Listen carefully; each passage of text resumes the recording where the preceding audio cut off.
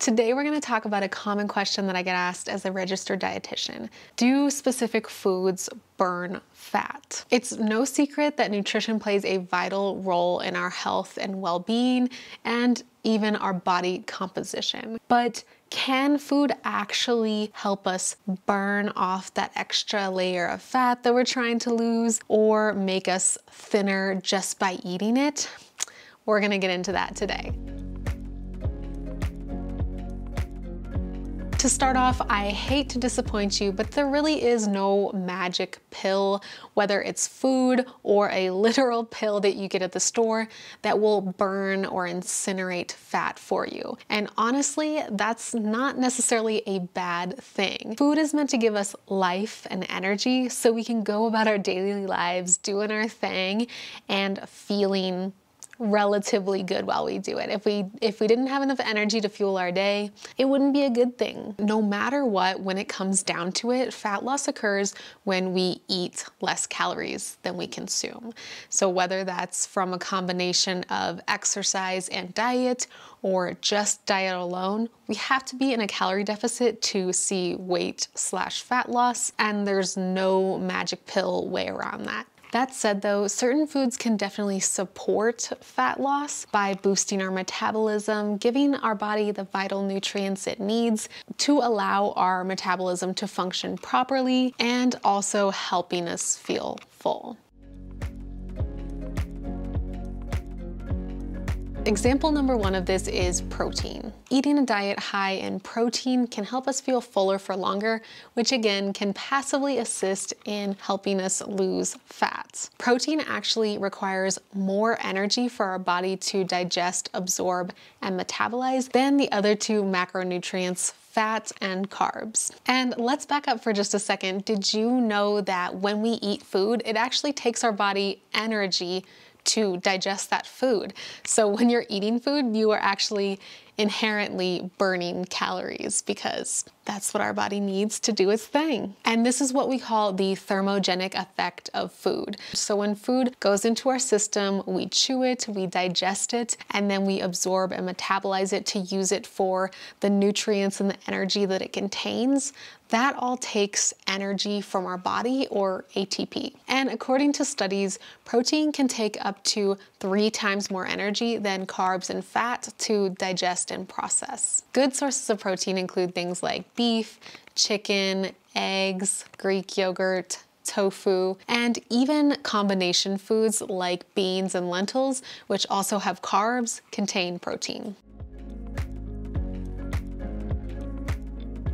Let's talk about another common fat-burning food that we see in the media and even kind of the diet supplement industry. I see this a lot: chili powder. You might hear this promoted different ways, whether it's chili peppers, chili powder, capsaicin. Essentially what they're referring to is anything that contains the spicy compound capsaicin, which makes our tongue feel hot when we eat foods. The capsaicin in chili powder actually has been shown to have some metabolic effects, including increasing your metabolic rate and increasing fat oxidation. But is it all it's really hyped up to be? I'm not so sure. Even though it has been shown to have these effects, usually they're very short-lived. So think when you consume something spicy, probably initially you feel that on your tongue, and you might also feel it in your belly when your body is digesting it. But just because you had some nice spicy Thai food doesn't necessarily mean that you're doing the equivalent of a workout. Usually the maximum benefit that we've really seen in even scientific studies that this food has on our metabolism is about 3 to 8% of an increase in metabolic rate. And again, it's for a very short-lived period of time. So it's not just like infinitely you were burning 8% more calories the entire day. It's probably simply for the time that you are digesting it. Again, we often see capsaicin in fat burning pills and stuff like that, so you can get a more concentrated amount.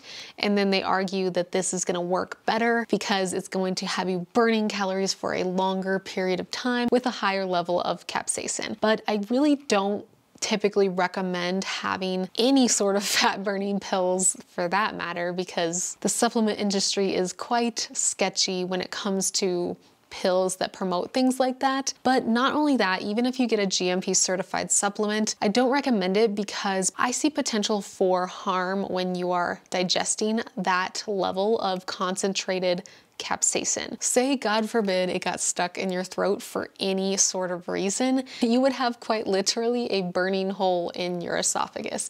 And say it didn't do that and your life isn't a worst case scenario montage like my brain is. I could see this having some negative effects on your GI tract once it gets to your stomach or your intestines and causing some GI discomfort, potentially diarrhea or just an upset stomach, or potentially contributing to more stomach acid. And these are all hypotheses from my own brain, not necessarily scientific studies. That's my own opinion, but let me know what you think in the comment section below. So next up we have caffeine containing foods and beverages.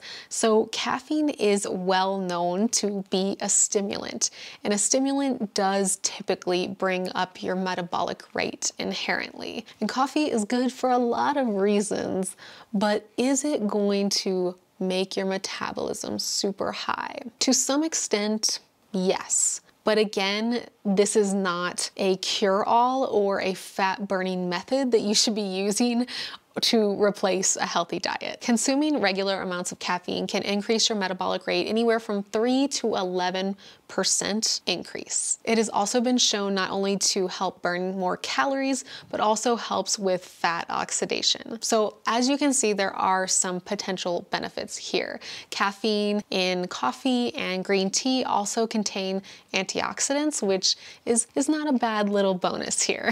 Coffee has also been shown to be a good ergonomic aid in different scientific studies where individuals who are athletes or runners or weightlifters had coffee before a workout and actually saw improvements in their workout. So you can say that coffee is kind of a twofold benefit. It increases your metabolic rate, your fat oxidation, and also helps improve your energy expenditure passively by helping you feel more energy to go out and go on a walk, go on a run, or lift more weights. I mean, you're typically not sitting down and doing nothing when you have coffee. Actually, sometimes you might, because you might be a college student or you might be someone who is creating content like I did for this video here, and you're sitting on your butt all day drinking coffee. But all of that to say, caffeine does have its benefits and can temporarily increase your metabolic rate.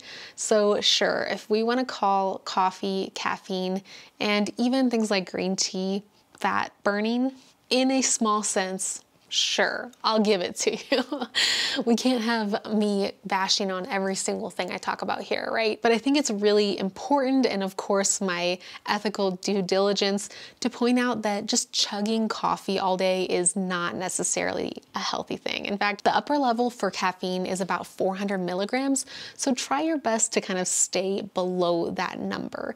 That probably looks like a couple cups of coffee, 2 to 4 cups per day. Coffee and caffeine can have a significant effect on not only your digestion, but also your anxiety and jitteriness. So if you are prone to anxiety, then you may want to stay on the lower end of caffeine per day. Caffeine can also have an appetite suppressing effect, which some people can use and abuse. So if you have these tendencies, make sure again to monitor your caffeine intake. And one last note on caffeine is that it can interfere with absorption of things like iron and other essential nutrients.